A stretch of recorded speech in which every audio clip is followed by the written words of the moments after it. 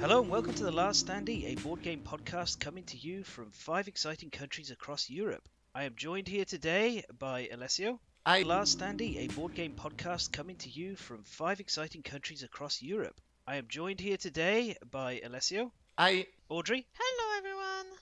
Cara, Hello. David, Hey. and I'm your host, Fen. We're going to be talking about a bunch of different board games in the hobby,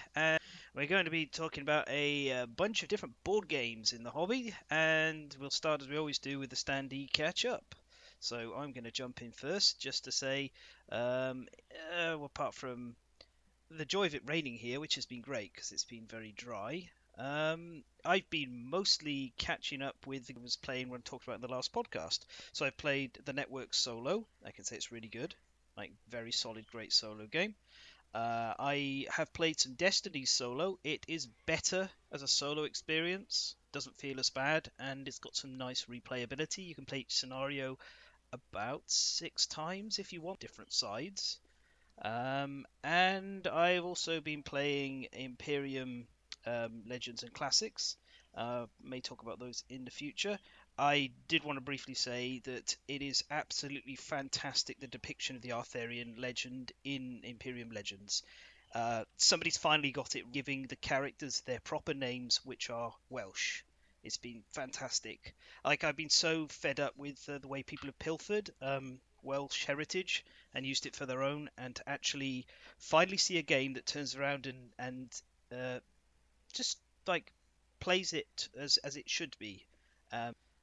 So it scored big points in my book from that. That sounds very thoughtful of you. Yeah, well, if just that and the Celts, those are the two cultures I know the most about, and those two I felt were really well represented. So I can only assume the others are as well, because Nigel Buckle and this, I apologise, I think I've completely mispronounced his name, both sections of it. Have obviously done their research and spent a long time trying to create a fair and like culturally relevant and matching depiction of each civilization. Even though everybody on the box looks as dour and as sad as heck, which these beautiful artwork, but I don't know why everyone looks like they've swallowed a vial of poison and are regretting it. And the last thing is I've been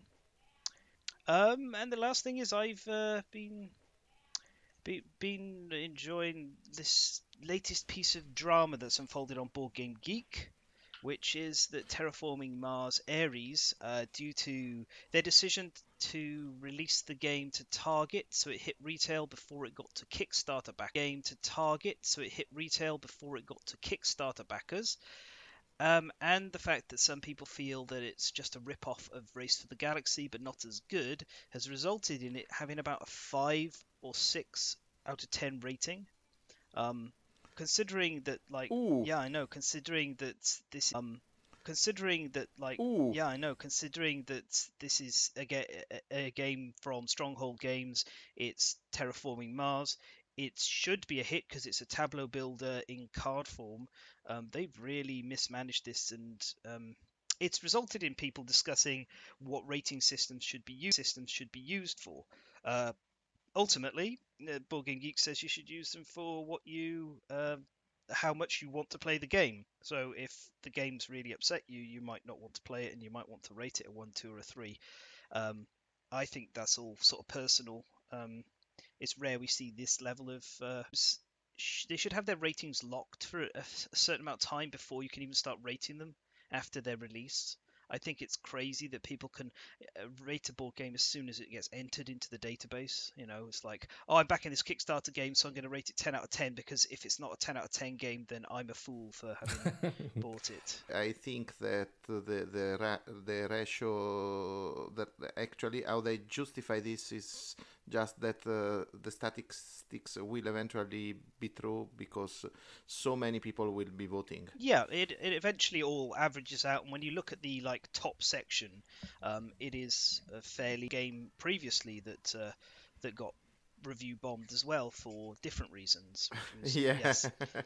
It's a bad time for Terraforming Mars because if I'm not mistaken, it's for the big box of Terraforming Mars that there was a controversy with the metallic cubes packaged one by one in little plastic bags. Cubes packaged one by one in little plastic bags. Yes. Yeah. Yeah, it's the same franchise. Okay, I wasn't wrong. You were absolutely What? right. I'd forgotten about that. Yeah, they nothing they could do about it. But yeah, the manufacturer decided that every single cube should be separately baggaged in a piece of plastic because they would chip and scratch. Cube should be separately baggaged in a piece of plastic because they would chip and scratch if they were put together.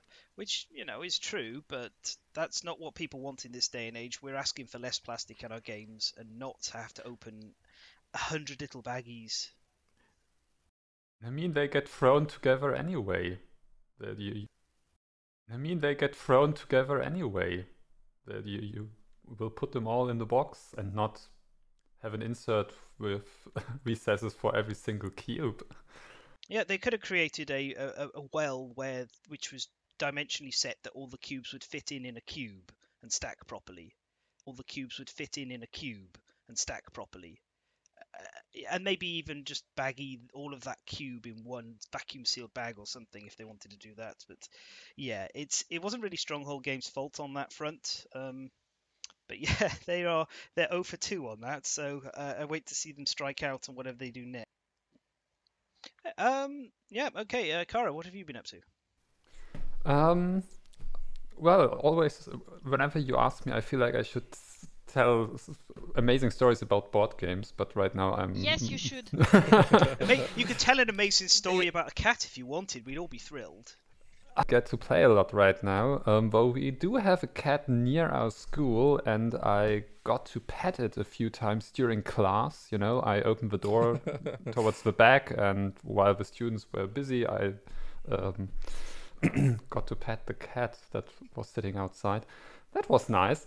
The thrilling story of cat espionage. When no one's looking, I'm just going to pet this cat. Yeah, apart from that, I got to play Tsukuyomi last night, and 3 players. And for those who don't know, they are currently developing a new expansion, and it's really interesting. To see how difficult it is in complex board games to keep wording straight when you introduce new mechanics and new options, but you have a set amount of cards,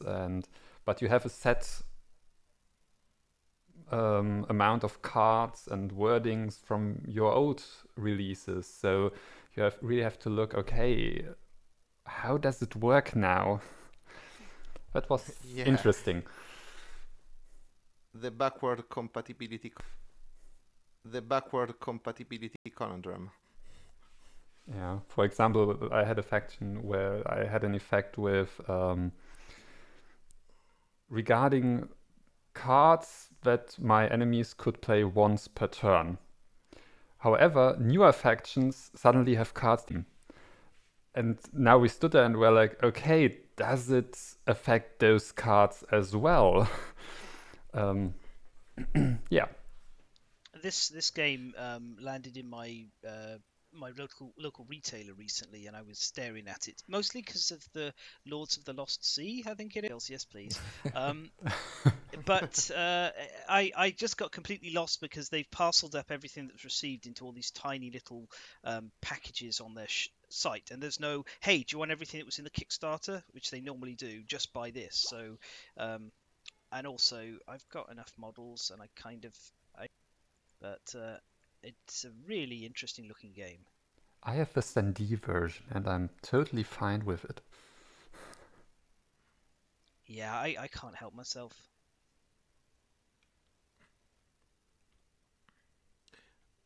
I'm staring at my complete Pile of It's a shame. life choice. Yeah, it's a style.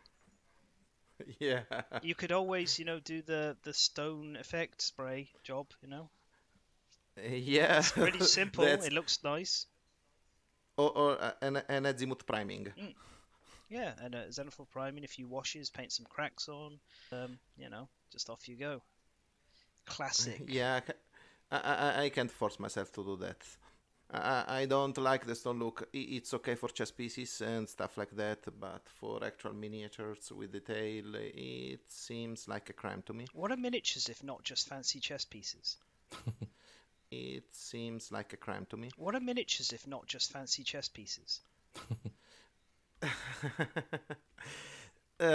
Actually, it is, but when you start customizing armor and weapons, for example, that's customized chess pieces with a lot of customized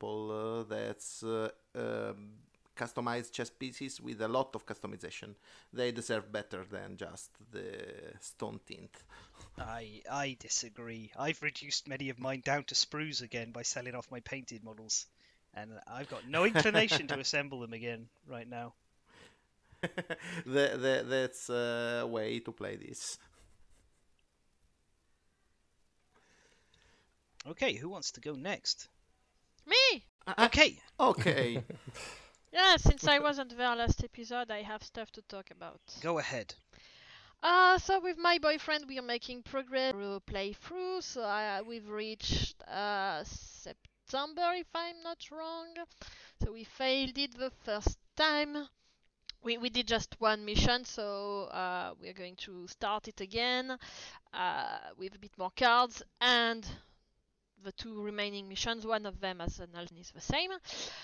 We are really liking the game, honestly. The different changes in gameplay are very fun, so I just can't wait to progress and finish it. I mean, I scandalize the few communities where I share pictures of Oh, I gotta say, we've been having a similar experience in how much we've enjoyed it compared to Pandemic Legacy Season 1, where we actually stopped playing when it was the reveal of what the virus was about made us all groan and be like, right, well, we're not interested anymore. This one has been gripping. yeah, and I know that I will probably trash everything once we are done. Maybe just keep the box as a decoration. But that's how you play a legacy game. Yeah, there's nothing wrong with consumable board games as entertainment, especially if you think about it. It's what, like a couple of movies, but you get way more playtime. Yeah, then Heritage Legacy board game, and this one has a refill pack. So I think it's something around 15 euros, and you can rebuild your game back. And I think that's another policy which is pretty interesting, but it works mostly because you don't modify everything in the game. While in Pandemic, you do modify you buy another full game if you want to restart, so it's a bit different. Um, and the last weekend we tried another game for the first time in the collection, which I bought I think a month and a half ago. But my professional life has been a bit messy, so we didn't get to work. To play it right away. And I'm just going not to disclose the name of the game because this will be our second topic today. Aha! Surprise! Spoiler alert. So we are about to talk about a game that you didn't. So we are about to talk about a game that you didn't have the chance to try.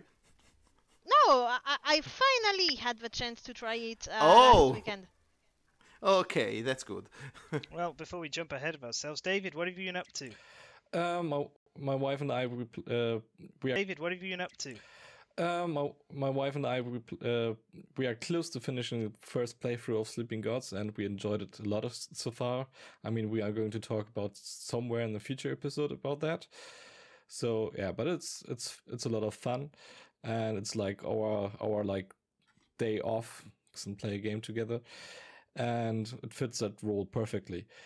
On the other hand, I have been busy like organizing or like my son will have his 4th birthday on weekend, so we organized a small party. Will get a small bicycle for this week, and I think it will be a lot of fun, especially after like these difficult times to have like a small come together, have like some of his friends and over and meet like some adults as well. Sounds very busy. And I guess, Alessio, you're last to talk about it, and then you can take us into our first topic. Yeah, of course. So, speaking about what I've been doing these days, I actually received my copy of Spurs End because I got a late pledge. That no, the late pledge was late. I actually piggybacked on a friend. The friend sent me a package. The package got lost. I recovered the package. So actually, I managed to play yesterday night, and I have to say, it's a good game. Very simple and elegant. I like it. I will probably want to talk about it in a future episode. Not to go ahead of myself, I was actually caught in a lot of news about expansions of current games. I think 2021 is a good game. Is a good year for expansion of games. I think 2021 is a good game. Is a good year for expansion of games. For instance, we have an expansion listed for Beyond the Sun, which is Leaders of the Exodus, which will introduce a solo mod. It will fix mass cloning, which is actually, I think, solo mod. It will fix mass cloning, which is actually, I think, that people was begging for, and it will add more variable player powers in the form of leaders. So that's a cool one. But not just that, there is an expansion scheduled for Fort, which is cats and dogs. And besides being extremely thematic, because dogs will be loyal and will play with you, and cats you will have to conquer and that one by one.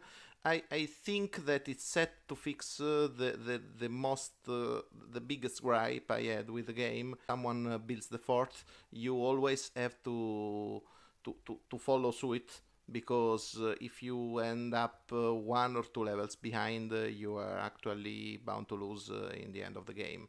This adds variance to this, so it's actually very welcome. Third, which is actually due, is an expansion to Res Arcana, which is one of my personal favorites lately, but mostly it adds the pearls, which is basically white mana, so that the metamorphosis into Magic the Gathering will be complete. Actually, okay, you got the gist. It's waited for this coming October, so actually we will see. It promises to give us use for the Wind Up Man, the most universally despised card in the game. And I think, to add a bit of dialogue, I think that we could wait for Fen now. No, I said that you would take us straight through. Straight through, okay. I'm going this. Okay, I got this. Do it! So, we were talking about the magic world, or actually in the fantasy world, or better more the mythological world of Nidavellir. What is Nidavellir? In Norse mythology is the dwarf kingdom. So it's one of the kingdoms populated by intelligent beings. It's the one with dwarfs, the small guys, and there is a game about that, which is a card game. And what happened? The dragon Fafnir came to occupy Nidavellir. The nobles of the dwarf families, the Helvalans, to form an army to have the honor to fight the dragon. So you have to collect dwarfs among all taverns in Nidavellir to an army with the biggest courage, and the one which has the highest courage rating at the end of the game basically wins and gets the honor to get butchered by the dragon, actually. Yeah, so this is a very simple game. It can be played, let's say, 20 to 40 minutes, depending on the number of players. It can accommodate, I think, 3 to 5 players, 2 to 5 players, actually. And it's played among 2 eras of 4 turns each. In each of these of these turns, every player bets money on one of 3 taverns, which are populated randomly with dwarves of different classes. The classes are represented by colors. They are artisans, scout, orange guys, where there are the green guys too, and each of these classes have a different way to score. For instance, the purple class, the artisans, scores by adding up linearly the number of ranks you get in that class. So if you have 2 dwarves, the first is worth 3 points, the second one is worth 4 points, for a total of 7 points. If you add a dwarf to that, you will get 5 for a total of 7 points. If you add a dwarf to that, you will get 5 more points, and you will end up to 12 points in that class. You have the green ones, which are the square value of the number of dwarfs of that color. So if you get 3, it's 3 squared, 9. Square value of the number of dwarfs of that color. So if you get 3, it's 3 squared, 9 points, and so on. You get the scouts, which are the blue one, the azure one, and those are just the sum of the value of the courage printed of the cards.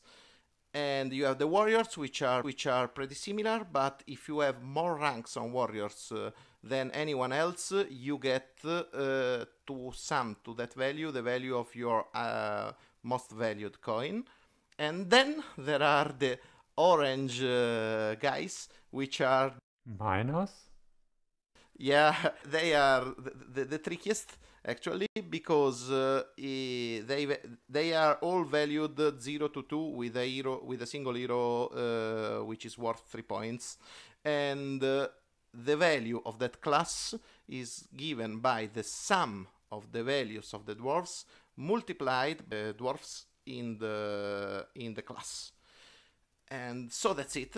Basically, everyone beats, and the beats are disclosed, and then you go resolving the bits highest to lowest, and the first one picks. And then twist to this, because the money worth 0, the coin worth 0, actually allows, if you bet it, you are allowed to sum the 2 coins that you haven't bid that round, so that your coins will be worth more for you go doing like this. When you complete a rank, or basically you get 1 dwarf per color in a line, you are able to recruit an hero, which gives you, well, more ranks in a class or special powers. And at the end of the first era, you get a midterm scoring, where the one with most ranks in each of the classes gets a themed advantage for the next era, and then at the end the scores are compared. So this is basically it, the kind of a collective game on Board Game Arena, so everyone can add their opinion about this. So yeah, I enjoyed it a lot. It's interesting because it's not only how much you bid on the different taverns, but it's also like there's like some small random factor. Like in the first round, you have to see which cards you can get or will probably get, and then you have to plan make a plan from there, which is like really interesting because on the other side, you always want to all those combination of all colors, so you get a hero card for free because it can like boost your total points a lot. Yeah, that's actually the interesting part of the base game. Basically, you get to decide if you of the base game. Basically, you get to decide if you want to go for ranks or if you want to go in depth in a class to get the bonus. Of course, you have to vary among a couple of 3 classes, and that's basically it. It's a very simple game. The betting part is that's basically it. It's a very simple game. The betting part is actually quite smart because it gives worth to the money that you don't play. and that it's actually the smart part of the game, the twist to the, because otherwise it would be just a glorified version of Medici with randomness thrown in. That's something that I completely, I would not say forgot, but overlooked while we played. The fact that, yeah, you can improve your coins and how to play the zero coin. So I started strong. Oh, the other guys, they're going to improve their value, the value of their coins, and then later I won't be able to bid just as much as I might want to. So I need to take care of that, and I think that's something that is interesting in this game. It's often the case, but this is the mechanics that. And I think we will talk about it with Fen as soon as we get to the expansion. Anyway, this game is basically a great Euro game in disguise, because of course you have to bid, you have to plan a strategy, enough randomization to not be to have to adapt.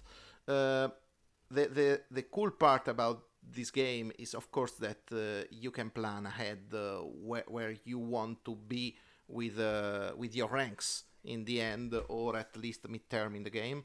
But of course, the bad.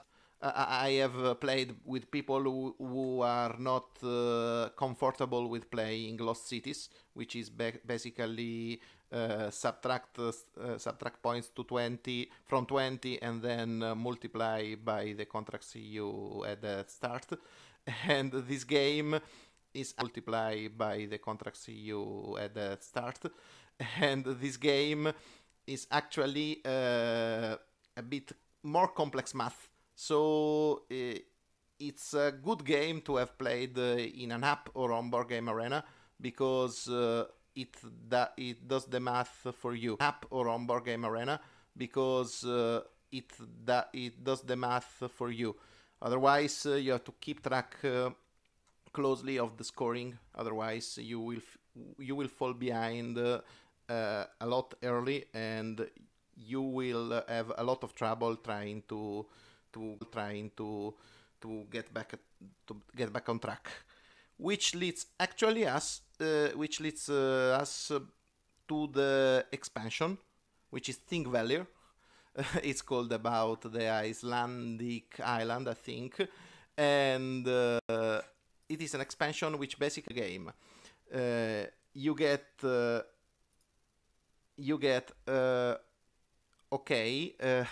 You basically get another tavern, kind of a tavern. You get the island with a camp of mercenaries, which are not like heroes, meaning that you can use them to boost their ranks, but not the same powers as heroes, or magical objects. If you are the first to choose, you can either pick, as usual in the classic Nidavellir style, or you can pick from the camp at the island. This camp of the game, a player used to Nidavellir, we will actually have to review their strategy completely, because depending on what you draw on the camp, whatever you have planned could change completely. So it basically gives you for a more tactical experience in exchange for giving you the chance to recoup your losses when you are behind. So it's basically an exchange in short-sighting a bit the strategical depth to increase on the tactical side. And that's it. I think Fen has opinions on that, and I think Audrey has something to say.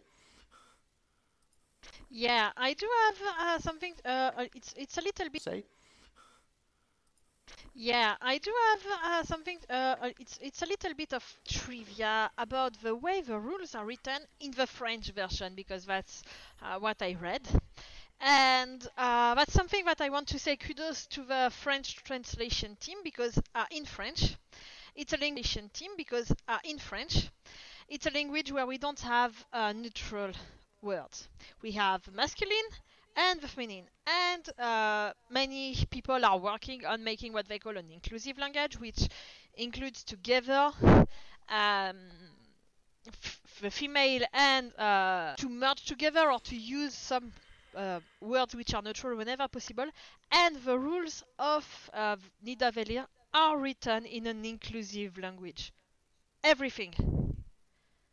And Yeah, that's something that I want to upload because as we are more and more female and people in the board game industry and in the board game players, it's something that is really great to see that people think about you. yeah. There has been a lot of talk by the end of last year, and it's beautiful to see that actually manufacturers and writers and manual writers are actually acting up to the suggestions from the communities. So, I think that basically I will pass judgment here. I like a lot Nidavellir. It's a very strategic game with a lot of depth and allows you to economize and calculate around your game. That's the kind of game with clicks with me. Now, I know for a fact that fan is a lover of the game with expansion, which I liked a bit less because yes, I appreciate the more choices it gives to you, but I don't like a lot that you get short-sighted for that because basically you won't be able to plan for 8 turns in advance. So that's it. I know that fan likes a lot Enginevellir, so that's it. I know that fan likes a lot Enginevellir, but since he's silent, I guess he's just conceding the argument, so I won. No, it's very difficult to get a word in edgewise. And also, I wanted to give Audrey space to speak as well. Thank you. I'm just going to keep it very simple, Face to speak as well. Thank you. I'm just going to keep it very simple. Enginevellir is possibly my expansion of 2021. It does everything I want an expansion to do. It adds more leaders. Great. It adds the mercenary camp, which makes going first in bigger groups actually matter. Whereas normally, first or second's good enough, and maybe you're trying to like sneak your way in at last and upgrade your coins. But suddenly the mercenary camp changes the dynamic. The artifacts, amazing for like players who are not as experienced, to give them some cheaper ways of getting in at a leader likability. And ultimately it reminded me of Rebels versus Imperium for Race to the Galaxy, which it took the strategies that were in the core game that weren't quite so well fleshed out and just expanded them. It just gave you more options and more choices, which I think is just a good thing. Any game should have ways for newer players to not get completely stuffed over if they mess up early on, and also give tricky choices to more experienced players. So it's great. And ultimately, it fits in the main box, so you can toss out the little box with no concern at all, which is just great. You know, I don't want a game with 3 expansion boxes on the shelf. I want it all in one.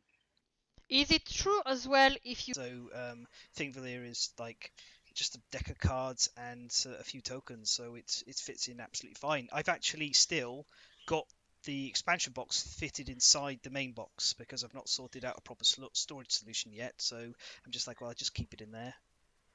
No, even though I always play with... Oh, you know what? You're right, Tom. That's what I'm going to do from now on, and it just helps the new player experience. I knew that I could not just win an argument like that. No, you can't mic drop on this podcast. Yeah, that's actually anyway. I actually agree with everything you said because it adds a lot of tactical depth. The problem I have with that is just that it's tactics. So you just give up the bigger plan to adapt to whatever you find, and while I like it, plan to adapt to whatever you find, and while I like it when it's dudes on a map, when it's tactical positioning game, in a card game when you bet, I actually when you bid actually I would actually when you bid actually I would love to be a bit more farsighted. I'll make you an example. The typical Nidavellir just base game I play, it's usually around 200 to 300 points. That Enginevellir game ends below the 300 points for each player, basically. Everyone knows bigger scores are more exciting. Yeah, but that means that the variation that is added actually trumps the things that you knew from the base game, and it's still a big recommendation, because I would actually recommend the expansion. I was of another mind a couple of days ago, but since I knew that you were of this opinion, I played a lot of Enginevellir games and I got the gist of it. So I would recommend expansion. I'd the strategic part, go for the base game only, because that's the only part of the game where you could plan start to finish. If you want to adapt, to improvise, and to overcome odds, and to react to other player strategies, Enginevellir is the best. I would argue if you want a game where you can strategize from the beginning, the whole point of a card game is things shifting from one moment to the next. Yeah, that's true. Yeah. It's. I think we can safely say that Nidavellir or however you want to pronounce it, it has there's a way you're supposed to pronounce it in old, but I will be damned if I'm going to be able to pronounce it correctly. But, I am going to call it Nidavellir. Nidavellir. Yeah. Yes. Yeah, actually, in Italian we have Nidavellir. Interestingly, in the Marvel movies, Thor mispronounces the name the first time he talks about it. I think he gets the V. Thor mispronounces the name the first time he talks about it. I think he gets the V and the D the wrong way around. Which is Yeah, but Thor is an idiot. Well, he is an idiot, but he's a big, giant, lovable idiot. Yeah. Indeed. Right. Well, we're going to go from indeed. Right. Well, we're going to go from a big bearded man wielding a hammer to some small furry critters who might well be wielding hammers at some of their jobs. So, Audrey, would you like to tell us all about our next game? Yes, so our next game, which I teased a bit about in the intro, is going to be Everdell. I bought Everdell when it came back in the French second edition. There was a big hype, and the day it opened, I went to the store and I said, "Please, I want to have Everdell, but it's not out on the shelves." And they said, "Yes, because it's in storage. Let me get one for you." Whee! Have Everdell, but it's not out on the shelves. And I said, "Yes, because it's in storage. Let me get one for you." Whee! So Everdell. Everdell is often named as a worker placement game, but it's more than that. It's a worker placement game, yes, but it's also a resource engine building game. And it's a tableau builder. Yes, but proper name, you have it. Thank you, I often forget that. It's my favourite of these worker placement card game hybrid type things, but please do carry on. Of a year where the wildlife prepares the city for the next winter. So you're going to take turns. You have seasons, basically. So you have first, basically it's winter. If I understood the rules correctly, because in French they're a bit confusing, because it seems that you have to play the winter, then get ready for autumn, then play autumn, and then the game ends. And during each season, you will be able to place your workers on different locations on the map to do actions. These actions will be ultimately either to get resources, points, or that's the basic of the game. When you prepare for the next season, you can score points, you can score resources mostly, and get more workers for the next season. That's the basic of how the game plays. Now the trick is that every card can combo in multiple other cards. So the card that you will draw, you may want to discard them to do certain effects, or to build them, which will then allow you to build other cards for free or for less resources. And in the end, you will populate your village up to 15 cards with buildings and with creatures, mostly.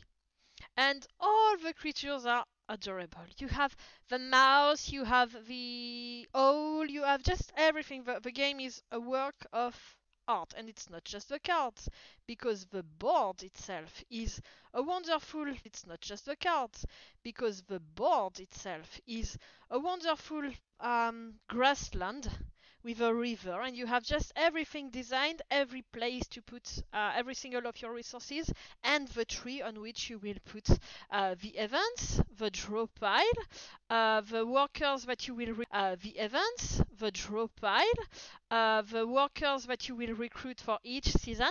Everything is just wonderful and bright and colored, and it's just the forest life in a how do you call that? In a how is it called in English? Okay. So you feel a bit like Snow White singing to birds at some point. And the meeples. The meeples. You have all the little meeple of creatures. You have the hedgehogs. You have the mice. You have the rats. Everything is just so beautiful. I think that's the word. And so we played a two-players game, and I was a bit surprised because the deck of cards is a good enough deck of cards, and I didn't expect us to draw many cards. And in fact, we have in the game there are so many ways to discard and draw cards, the deck of cards, and I wouldn't expect that to happen in a two-players game. But you really see many cards during the game, and I was just marveling every time. Oh, this one is so cute. Oh, the cemetery. Oh no, the cemetery is a bit less cute. Oh, the school. Oh, university. Oh, everything was just so cute. Oh, the queen. Oh, the queen. So it was a bit to eat the wooden branches. Of course, he stayed nice during the game. So it was a very good experience, and I want to play more because the first game is just scraping the surface. Yeah, I actually was drawn to the table. I think that a game which can be compared to be as cool as Everdell when it's played on the table is just Yggdrasil Chronicles or the original Yggdrasil, of course. But Yggdrasil Chronicles is just gorgeous with the tree at the center of the table and everything. Just gorgeous with the tree at the center of the table and everything on it plays perfectly. Of course, Yggdrasil Chronicles is a pain to play because stuff slips and goes around and you have to move around the table. Everdell is also fine to play. Yeah, this game, like... You have to move around the table. Everdell is also fine to play. Yeah, this game, like, it's right up my my tree, because of the fact that it's a card building, tableau constructing style game. The Race for the Galaxy is my most played game of all time, and in my top 3 games. Everdell like has some of that, the elements that I enjoy so much. But my goodness, it is such a spectacle on the table. Every single component is thoughtful and beautiful. I've noticed that every single one of the resources is made of a different material. So that, which is really sweet. Like the berries are Squishy berries. Soft rubber. Yeah, they're slightly squishy. The pebbles feel like little pebbles that an otter would be very thrilled to secrete away and play with. The resin is kind of like an amber color. Wood looks like wood. And the meeples. The meeples are some of the cutest and best meeples I've seen in any game. And the biggest shame is that loads of the animal species are Kickstarter only, which just feels kind of... I know. Yeah. I was actually mentions because the base game has a kind of a fraction of all the meeples around. Yeah, well, I mean, it's not really Kickstarter exclusive. The problem, and I think I agree, the game is great. It's one of my favorite games. It's so beautiful, and the core game itself is just a really round experience that I don't. There are the expansions, and for each expansion there is a collector's edition. The same with the core game. There is the core game and there's the collector's edition. And while the collector's editions aren't sold in retail, basically like packages with the content for the collector's editions separately. However, the price is insane. So if you buy the retail version plus the package that has the collector's edition contents, you pay €8. So it's really a lot more you have to pay to get everything. And that has a bad aftertaste. Pearlbrook was on discount on French Amazon, I think a few weeks ago. It was still €20, but it was really the collector. The French community was just crazy with it. Well, completely crazy. My problem is, for love nor money, I can't get the Axolots anywhere. Oh no! I cannot. That sucks. I put up a picture of them, yeah, and I have the cardinals and the standard ones and everything, but about nearly half of those meeples, I cannot get. Although I will be able to get now, because actually I backed for the big giant box collectors, or everything all in. I'm done. I've got it all. When the Kickstarter was up, and I'll find a new home for my old copy of Everdell when that comes round. Yeah, I think a lot of people did like you. Just get everything back in the big box and sell off the stuff while the big box is fulfilling. Oh, so there's going to be a whole load of people looking to offload their not quite complete copies of Everdell. So maybe in the future. Yeah.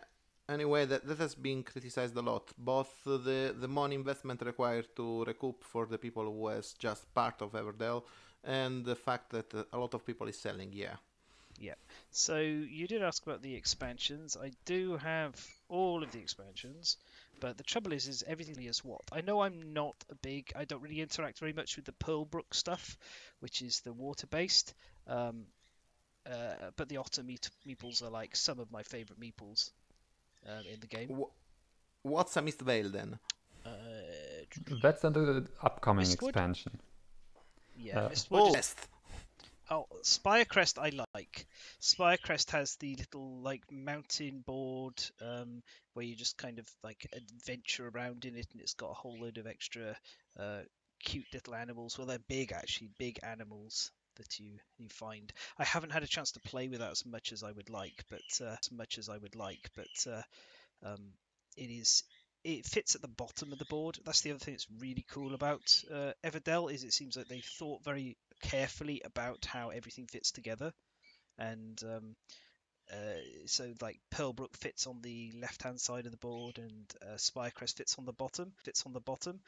I think, if I remember correctly, one of them just kind of replaces the tree, though. Belfair kind of replaces the tree, but the board fits on the top of the core game board. That's it. Yeah. It's always a nightmare trying to fit it all on the table. To play with. So we end up just kind of playing often with the core game and Spirecrest.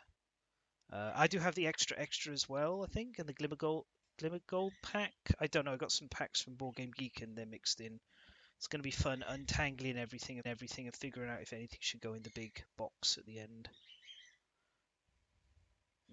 I do want to say I was reading on them on this, and something popped up that I thought was really nice. Is that the company was emailed by someone who was asking. They said the husband and wife mouse share the same space. Yes, I remember sharing that. Yeah, you did. You shared it. That's right. And I thought it was really nice that they were talking about ways of thinking about how to cover for people who might not fit into the traditional husband and wife dynamic, and allow them to have an inclusive experience in the board game as well, which was really. And why can't wives have wives? Exactly. However, go on. With the expansions, I have mixed feelings. As I said, the game is one of my favorite games, and the core game feels complete. I do see flaws with the expansions more critical. Like with Pearlbrook, there's this whole thing with you have these cards that lay face down, so you don't know what's on them. You put your worker there, and then you only is at this location, and maybe you can't do the action because you are missing the resources. And that's something that's discussed. It's easily solvable. A lot of people online say, yeah, they just lay down the cards face up so you know what's going on. But that's so you have these new wonders you have to build with resources and pearls you get from the river. However, I did play it solo, and there it became very obvious that they are worth too many points. They totally change how important things are. They cost a lot of resources, which leads to you building less stuff in your town. And I feel like that takes away from what makes the core game so special. And I feel like that takes away from what makes the core game so special, in a way.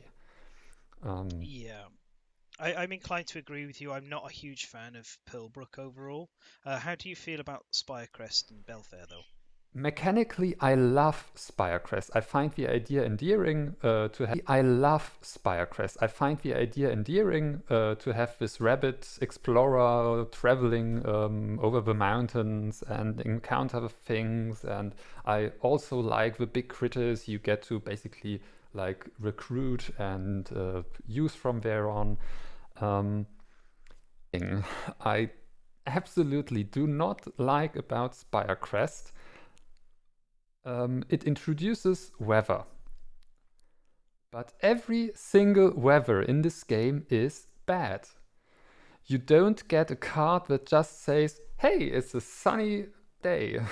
Storms, or there is a forest fire, or whatever, but there's never good weather. So what Audrey said with this feeling like you're a Disney princess and everything is fine and you sing with the birds and whatnot, when you add the Spirecrest expansion, the day is ruined because the weather is bad. It's Snow White singing in the rain. It's more like Animals of Farthing Wood or Watership Down. I have to say, I have to say actually that the fact that you place a worker in on a face down card and you will do, or if the worker will be able to carry on the action, sounds like a felony for the working placement games. Yeah. Yeah, it's pretty not fun. As I said, that board does not go out on the table very often. Anyway, I have to say, I had the chance to try the base game. The game is lovely. The game is lovely. I think that I managed to play it around the time I managed to play Root. So basically, it just lost the comparison with Calferrin's art because it just lost the comparison with Calferrin's art because the woodland critters in Root are cuter. It was critter time. Yeah, exactly. It was the year of the critters. Actually, I think it happened when Root won the year of the critters. Actually, I think it happened when Root won all the Golden Geeks basically. So yeah, it was the year of the critters. The game is actually a very good worker placement. One of the very few dedicated worker placement games, which make me think there's hope for the worker placement genre. Of course, there's Dune Imperium, there's also Lost Ruins of Arnak to a degree, but they are not actually just worker placement, they are hybrids, and everyone can do something cool with another mechanic. As a worker placement, Everdell is very... Also, one thing that I would want to note is that I have a big enough dining and playing table, which I bought thinking about the Kingdom Death board.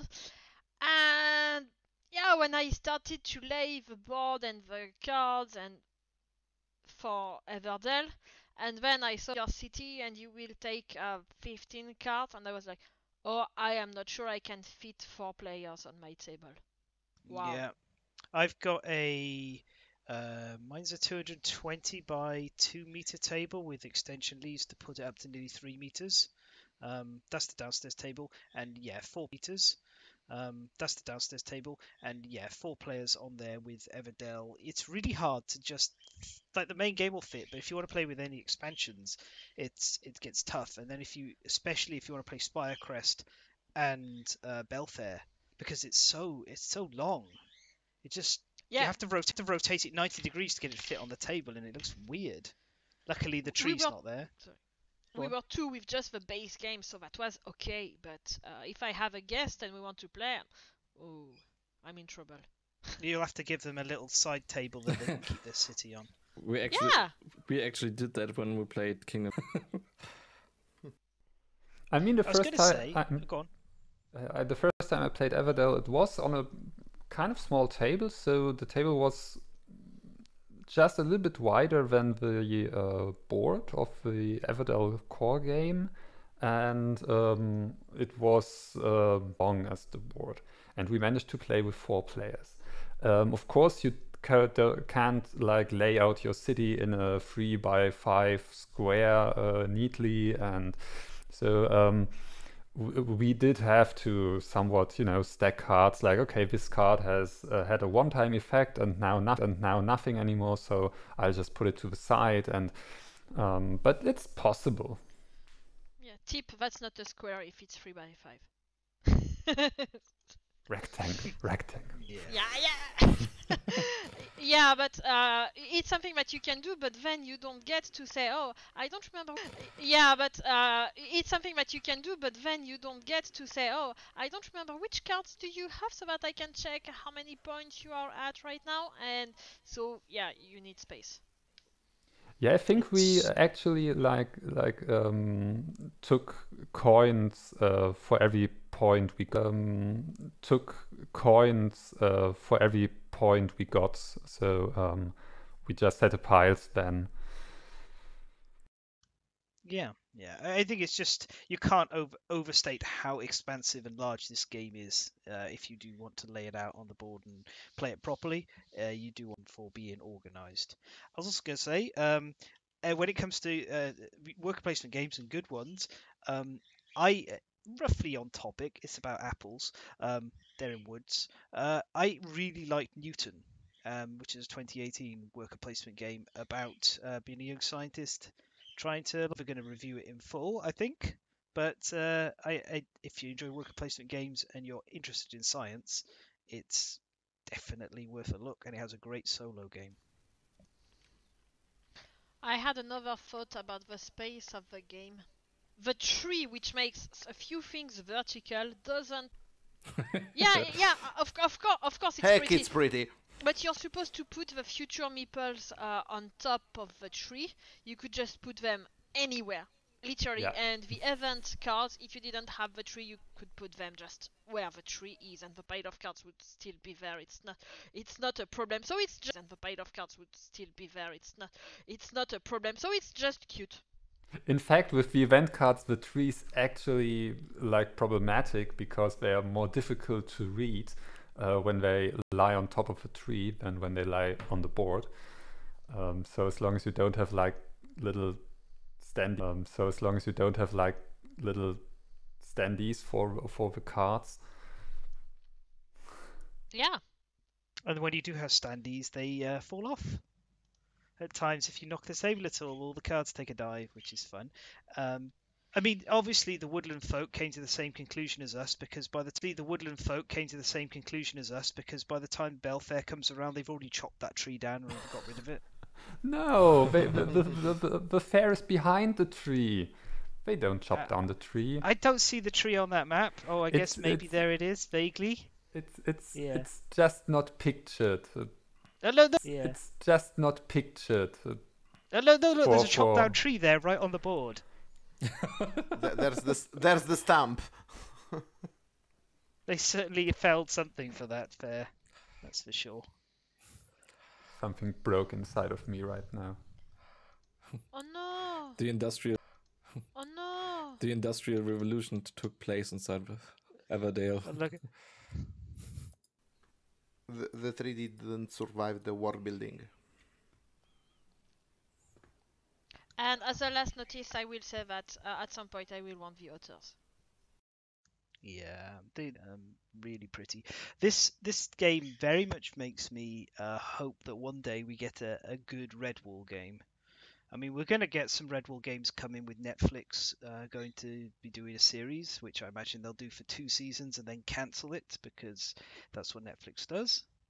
But I look forward. I look cute little forest to a world where forests are mostly chopped down and pushed into the fires of industry. So, Cara, would you like to take us on a wonderful journey through an alternate history? Yeah, sure. Actually, I have a poster here that encourages me to see your recruitment office. So we are talking about Scythe, a game which keeps Germans baffled on how to pronounce it for some reason. Yeah, But can confirm. I had so many discussions how it's called Scythe, Scythe. Imagine. Well, and what is it in Italian? Go on, we must get the full set. We call it Scythe. Oh, boring. Yeah. Get your own Boring also. language.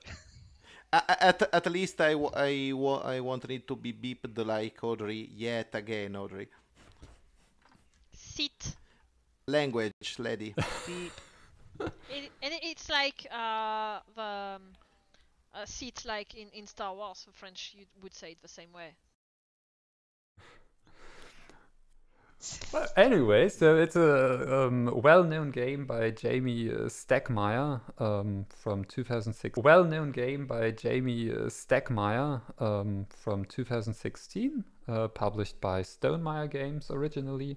And yeah, it's a area control engine building game. I think I have to admit I'm not very well with these gaming categories. Engine building game. I think I have to admit I'm not very well with these gaming categories. It's Dudes on a map.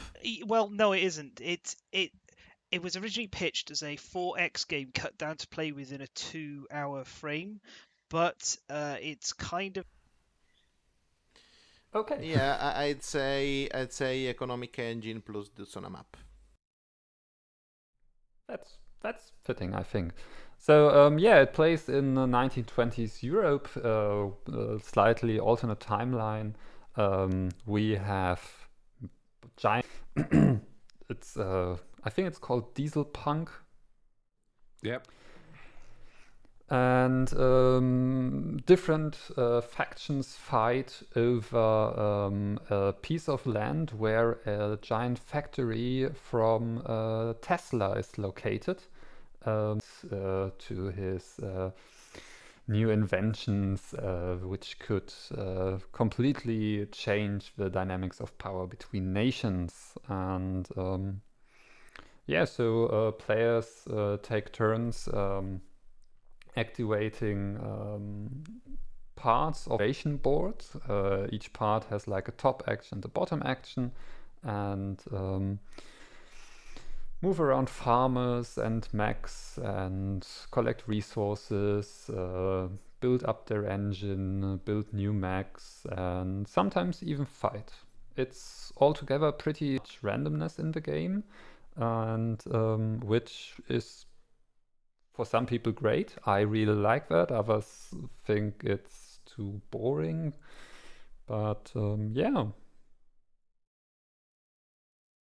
Yeah, I think Scythe does a very good Think it's too boring, but yeah.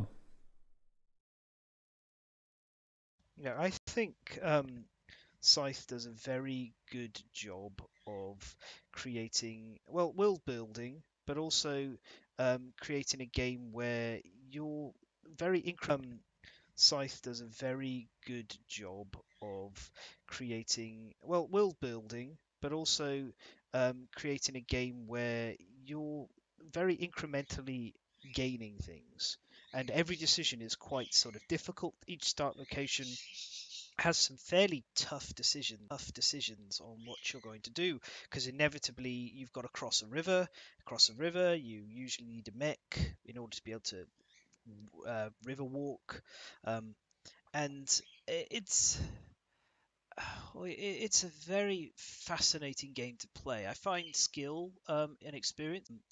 It's also got some very odd things like the achievement system, which I like and I don't like. I like that you get a little star every time you do an achievement and you feel like, woo! Then it's like, does it score you points? Kind of. Is it important points?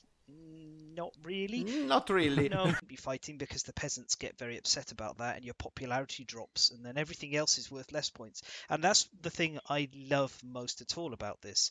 I love a game which is economic with a spice of warfare. I really enjoy not the actual combat. I enjoy the Cold War and the stalemate and the maneuvering and the talking about, look, I don't really want to fight you because if I fight you, then this person over here is going to come in and vulture one of us and probably run away with this. But I need that space. So what can we do to sort this out? And the addition of popularity, I think, is so great. Civilians don't like wars. And if you're going to be a horror, they get upset about it. And it makes me happy to play this game compared to some. I've got a couple of friends back in the UK who it ended up. I refused to sit next to them if we were playing any kind of game which was an economic point scoring game with war in it. So if it was the Twilight Imperium was the game with war in it. So if it was the Twilight Imperium was the classic because you could be involved in a long, protracted diplomatic stalemate with somebody else. And then they would look, and because neither of you are rolling dice, they'd decide, oh, no one's having fun, no one's doing anything, let's get in and rumble. And they just charge at something of yours, somebody else. And then they would look, and because neither of you are rolling dice, they'd decide, oh, no one's having fun, no one's doing anything, let's get in and rumble. And they just charge at something of yours. And next thing, you've collapsed, or the person you're playing against has collapsed, and the whole interesting stalemate that you were trying to work through has just been knocked. You've collapsed, or the person you're playing against has collapsed, and the whole interesting stalemate that you were trying to work through has just been knocked down by a third party because they feel that if people aren't involved in war, then there's no fun going on. I think I've told the story of one of them, which is Jim. I'll tell it again just in case I haven't. War game, if there's an option for war, because he's going to fight a fight. We played an 8 game of Twilight Imperium quite a few years ago. It took us like a whole weekend to play through. And Jim was battling 7 other players through it. Because, yeah, Game of Thrones game. Completely eradicated from the map because he attacked me when I was in the middle of a 2-way, like trying to diplomatically sort stuff out and exchange of hostages, and while he was fighting a war on 3 fronts anyway, he decided to attack me, and I was like, I'm done, Jim. I'm really not tolerating this. And have some fun. I'm going to leave now. I was like, no, you're not leaving. I knocked his army over and then eradicated it, and at the same time multiple people did all the other stuff. He had a boat left, and you lose the game if you have a boat and nothing else. So that became our policy against warmongers like that. But we've never had this problem with Scythe because the track makes you think every time you're going to have a fight. You've got to look at it and weigh it up and be like, is this going to be a popular war? No. Is it worth the points to me? And I think that is so interesting. Yes, Yeah. definitely. I think I don't remember the faction name. I think the Prussians. The Prussians, which have like this option for like more warfare stuff, but otherwise it's like war costs you a lot, like not only in resources but also because you have to build up power before you actually go to war, and when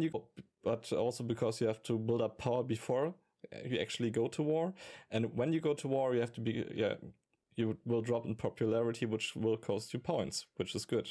Yeah, I have to say one good thing and one bad thing about base Scythe.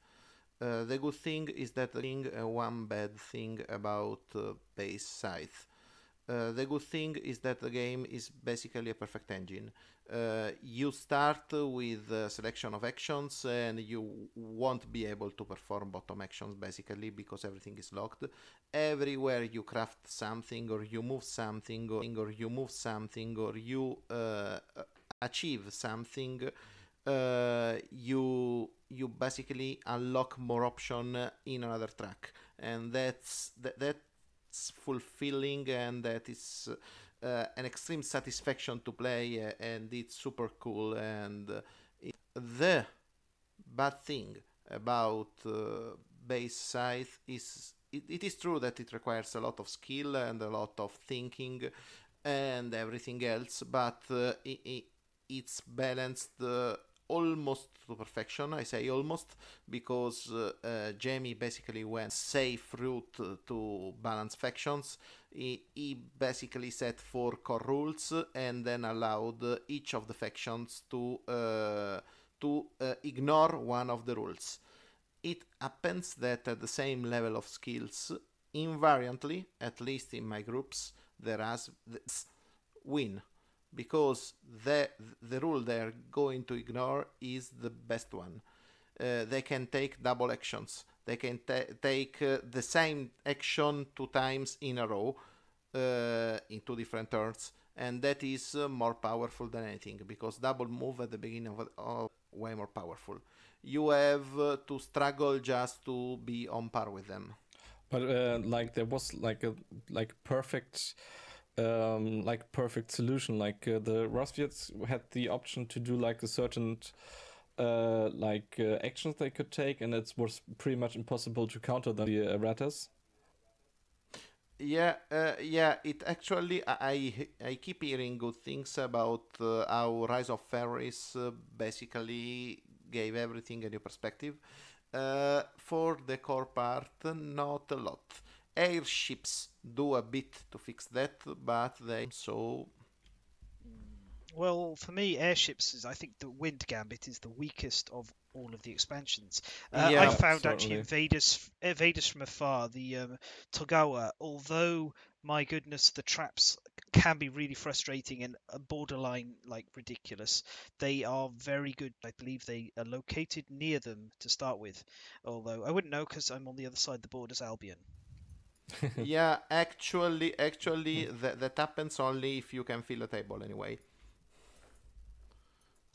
Yeah. Well, if you can't fill a table in Scythe, what are you doing? I got 4 decks. Yeah. I got 4. What are you doing? I got 4 decks. Yeah. I got 4 Automa decks. Automata decks. Yeah. Yes, I think you did mention it briefly, and we're going to talk about it. Is the Rise of Fenris, which Yeah. I think is a wonderful expansion. It's very interesting how it's essentially this big pile of modular. It's very interesting how it's essentially this big pile of modular things that you add to the game and take away to change the experience, to hopefully deal with problems you might be experiencing in your meta. But it's presented in this gradual unfolding campaign that trots a new bit out every time and has you open the boxes and go, ooh. In the classic legacy kind of way, but it's not really a legacy. It's more of, hey, we're adding new stuff to the game. You can learn it as you go along. Yep. It's like, that's really a fantastic idea. Like, it fixes like some parts of the weakness of the base game, and at the same time has like this campaign mode, which expands like the lore and everything behind what's going on in Scythe. So that's like pretty much one of my favorite expansions ever. Yeah, for me too. I played it solo, and it was really fun. I mean, it's not like fun. I mean, it's not like a big epic campaign. It's like 8 missions or so. So basically, like, you play 8 consecutive games of Scythe with different setups and story behind it, and as Fan said, like, you unlock along the way, and I think at 2 points you can make a decision which changes like the direction of the campaign. But I really liked the story, and I really liked how it added to the whole Scythe experience. So definitely recommend to get this one. Yeah. I was going to say, that expansion has my favorite mechs in the entire game. Like, for the look of them. I'm not going to say which ones, but they're just fantastic. Yeah. Well, I think, do we have anything? Yeah. Well, I think, do we have anything more we'd like to say about Scythe, or would we like to talk about something that's tangential to Scythe briefly? Yes, I do. Go ahead. Scythe has a good thing for people with children. It has an alternative game adapted people with children. It has an alternative game adapted for children. My Little Scythe with cute miniatures of animals. We are back to cute animals again. Yes. Well, should we ever leave them? Do you wanted us to celebrate? I'm celebrating. Yeah. Absolutely. Hooray! It's just And it's the same, there are more expansions with more cute minis of animals. Yay! Woo. it's really it's Hatsa! so lovely this game. Cute version of it. Yeah, I think what sums it up best is you fight for friendship and cake. That's what it is about. I mean, the popularity track from Scythe becomes the friendship track. What's it called in Scythe? Like the military power track becomes the cake track or the pie track, and fights are pie fights. So you throw pies at each other. It's I love it. Bless you. Oh my goodness. Which we can just hope not being as our words. One of his expansions is Pie in the Sky. That's wonderful. I had an interesting discussion about it because I have both games, and a friend of mine said he would never get a game like this because when he wants to play such a game, he just plays Scythe. And while I can understand this point of view that, yeah, My Little Scythe is like the children version of Scythe, first of all, the theme is completely different, and it's so cute and lovely, and carrying around apples and gems instead of oil and wood it's just great. And the other thing is, it's not just for children good. The other thing is, it's not just for children good. It's also for when you have people over who might be interested in a game like Scythe but aren't into very complex games. And I played My Little Scythe with my mother and games. And I played My Little Scythe with my mother, and she likes the occasional board game, but with My Little Scythe we played one round, and then she said, hey, wanna play another round? So she got really into it. Oh, that's awesome. Yeah. These miniatures are super cute as well. They got a nice 3-head high style, but it's not really chibi. It's something a little bit different. It's gorgeous. Super deformed. Yes, that's the one. Super deformed. Yeah. And fun fact, inside, the leader has always a pet with them. Like, I think the Rusviet leader has a bear and so on. So everyone has a pet. And the pets are basically like the animals from My Little Scythe. I think even the colors fit. Like, I think the Rusviets are red. I think the red faction in My Little Scythe are bears. So that's a fun feature detail. Yeah, I was just looking at the models now. Yeah, the yellow faction, the is it the Crimean? I won't remember the name. The Crimean Khanate. That's them. Yep. Oh, well, that's really cool. I'd completely forgotten that My Little Scythe existed, and I'm very excited about that. Actually, it's quite well priced, also, which is good. Also, I have to correct myself. It's yeah. Yeah, I would have said that they were German, but I don't want to piss you off. No, it's fine. Yeah, it's Saxony. Yeah.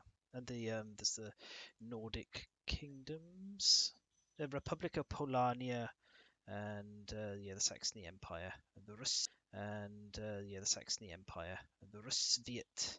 Jeez, I only just finally clicked what they've done with that. Yeah. really nicely done game. And yeah, who'd have thought that this would have ever come into existence? Who'd have thought that this would have ever come into existence? My little Scythe. It's just wonderful what happens when you let people iterate upon designs. Honestly, I would be more likely to buy my little Scythe than Scythe, just because if you look at my board game shelf, most of the games that I have are colorful and stuff like that. I have troubles with games which have a, I would say blank visual identity. I'm not sure if that really fits, but for instance, Brass Birmingham, which we talked a few episodes back, it's not something that I would buy. I enjoyed it, but it's not a visual theme that talks to me. And sometimes board gamers are really attracted to a visual theme or another, and that's where having both is interesting, even though the complexity is different. Yeah, and look at that bear's little hat. Yeah. Oh, the Rusviet is a tiger. Yeah, just noticed the bear is from the white. It's the Albion, the bears, I think. No, it's not an Albion. No, the boar is Albion. The boar is Albion. Yeah, the bear is. Oh, jeez. Polania. Yes. Yeah. Is. Oh, jeez. Polania. Yes. The pseudo Polish. Yeah. Well, I think we could talk about these little models that people can't see for a fair amount of time, but I think that's where all the time we have. So you can catch us over at www.patreon.com/thelaststandy or as The Last Standy on Twitter. So until next time, we have been The Last Standy, and it's goodbye from Alessio. Hi, bye. David. Tschüss. And myself. And remember that the E's in standee stand for engine and escalop. Escalop? Yeah, we've been Escalop. talking about animals the whole time, and I wanted to put stale in somewhere. Bison up if you wanted to eat it. No!